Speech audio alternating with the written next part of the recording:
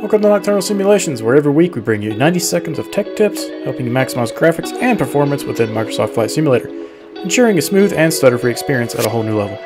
Today's topic will be how to create a benchmark. If you're enjoying these episodes, please like and subscribe below.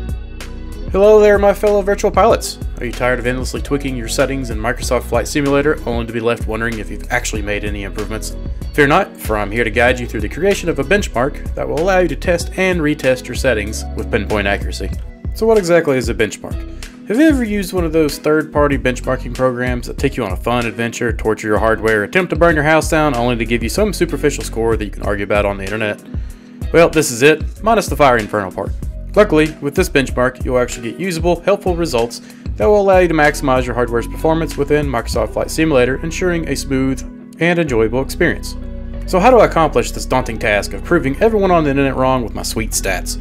Well, I use the built-in replay tool, along with a standardized scenario, the in-game developer FPS viewer, and the third-party CapFrameX program, which is an FPS analyzer that I've linked below. First off, we're going to need to enable the in-game replay tool. Now, I don't know why Microsoft didn't make this a saved state, but hey, I'm just a gamer, not a software engineer. So every time you open the simulator for benchmarking, make sure to enable that replay tool through the general options and experimental menu. Next up, we need to pick an airport. And let's not pick just any airport, oh no.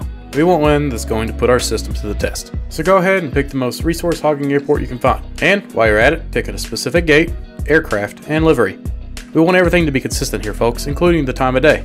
And let's not forget about the weather. We want clear skies and none of that pesky precipitation to interfere with our benchmarking. Once you've got everything set up and are ready to generate your current setting benchmark, start up the replay tool, hit record, and go about your business. This could be anything, just keep moving. You can make these as long or as short as you like. I use a slightly longer than 20-second benchmark so that when I run CapFrameX, it will capture something happening the entire time because I have it set to record for 20 seconds. After you spun around enough to get dizzy, click that stop button. You'll want to save this by clicking the save button and pick a folder somewhere on your battle station.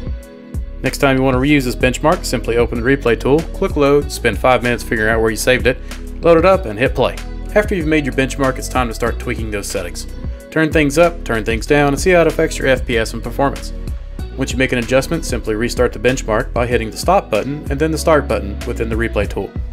Be sure to start CapFrameX at the same time you press start if you're using it. After you've ran the benchmark a few times, made some adjustments, and found that your computer is crying for mama, you can check the logs in CapFrameX and compare results. I'll go into how to go about doing this next week, so stay tuned. So there you have it, folks, a benchmark that will allow you to test your setting changes with consistency and accuracy.